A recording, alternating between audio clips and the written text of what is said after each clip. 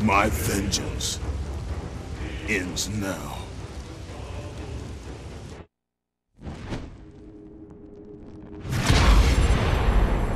My brothers, we were forged in victory.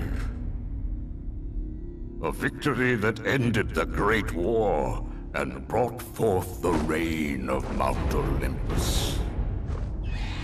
Born from the depths of the underworld, rooted in the River of Souls, our mountain emerged out of the chaos.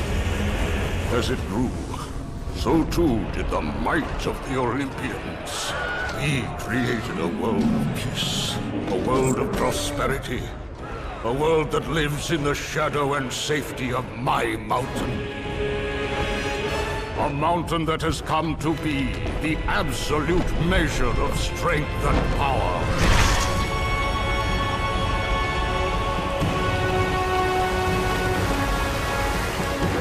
Now, on this day, that power is to be tested.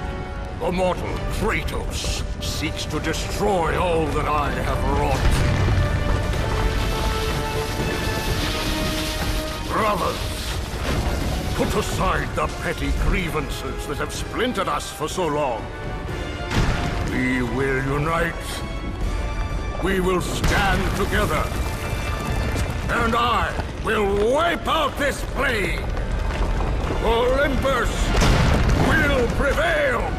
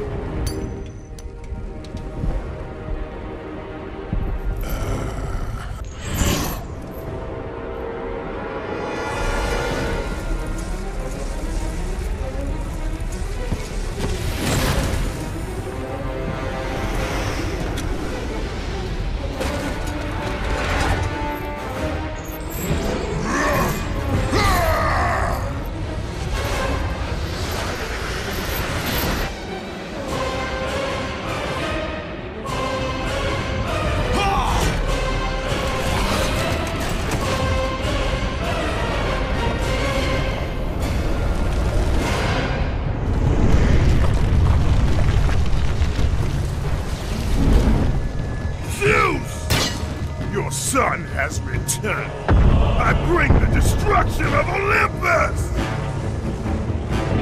The Titans will fail again!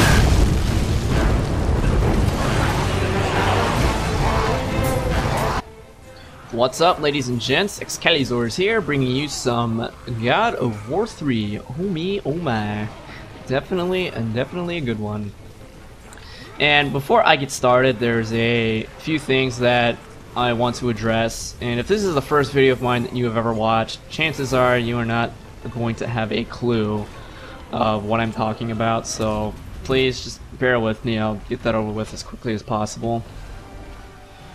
But anyway, I've decided that I want to take my channel in a different direction, which is to post walkthroughs and let's plays and playthroughs and whatever you want to call it. I prefer that you don't say let's plays, because that name just infuriates me. I don't know why. I just think it sounds stupid. But I've decided that I want to go back to my roots, like when I first started doing this YouTube thing 2 years ago, and then it's to post walkthroughs of all the various next-gen games that are out there.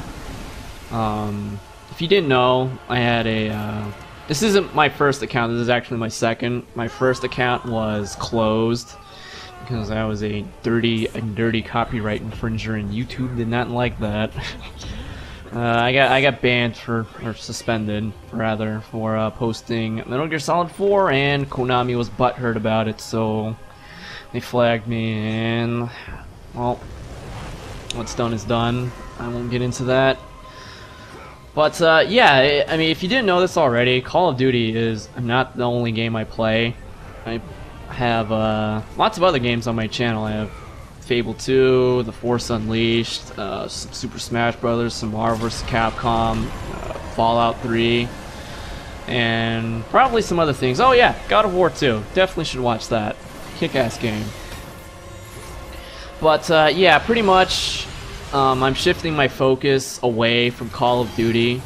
I'll still definitely do that, but it's just not my priority anymore. I'm just kind of fed up with the whole Call of Duty craze that Modern Warfare 2 has created.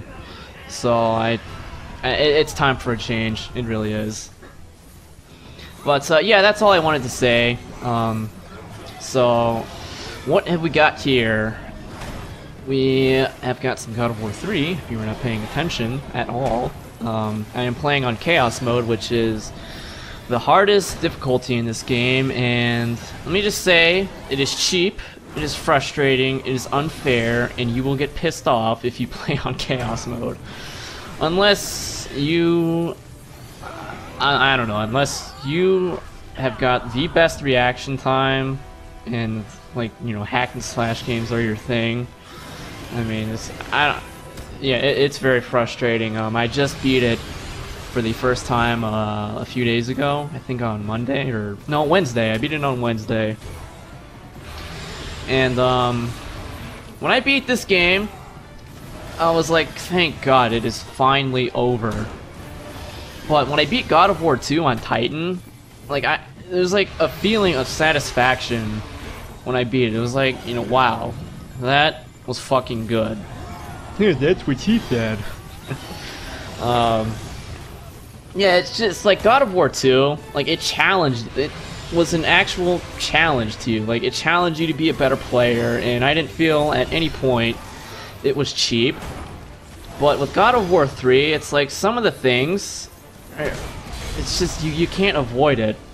Like for instance, if you've played this game, you'll know exactly what I'm talking about. Like there's a giant scorpion boss that you fight, and there are a bunch of little scorpions that you also have to deal with. And once you weaken them, and then like it goes off camera and like stops the action, and, like no matter what's going on. And once it goes back, like you can be surrounded by like a dozen scorpions, and if one guy attacks you, you just get stun locked and you die, and there's absolutely nothing you can do about that. There was this one instance where I got hit by the boss, and then Kratos decided that he would like to body surf on the edge of the fucking giant box that we were fighting on. And of course he body surfs into a crowd of scorpions and proceeds to get pierced up the fucking butt by a bunch of little scorpions, and I died. It was, I think I might have that recorded, so you know, if I do, you can definitely expect to see that. Body surfing Kratos into deadly scorpions, definitely a good one.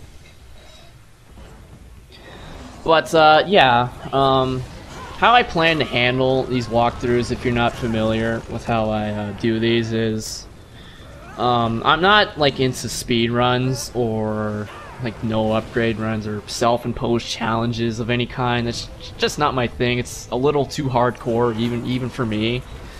You know, I've got all the respect in the world for people who can do that stuff and do it damn well. I know there's a few guys like Shinobier, I'm not sure how to say your name, who does these God of War challenges, and I haven't watched his videos personally, but I've heard nothing but good things about him. So if that's your kind of thing, you know, you should check him out. But I'm more of a like story-driven kind of guy. Like, you know, I don't skip cutscenes. I'm not ever gonna cut those out. Like for instance, right here, I'm reading this book so you can learn the lore and whatnot. You know, I feel that story is just as important as the actual gameplay itself, and you know, cutting that stuff out just takes away from the overall experience. So like, you know, it's also intended for like, you know, people who, you know, they don't have a PS3 right now, but they'd like to get one, and they want to play God of War 3, and you know, it's for people like that. You know, they don't want to get the game or spend the money right now to, you know, do that, and you know, that's what it's for as well. But But yeah, no cutscenes are skipped. You know, no self-imposed challenges. You know, although I do hold myself to a very, very strict set of standards. I'm sure many of you noticed that I spliced something a bit earlier as soon as I wiped out that first group of grunts. And I'm not trying to trick you. I do that many times. I'll talk about that in the next part as this one is coming to a close. And I'm going to end on this great tip. Green is for health, blue is for magic, and red is for experience. So, thanks for watching. Hope you enjoyed it. Peace out.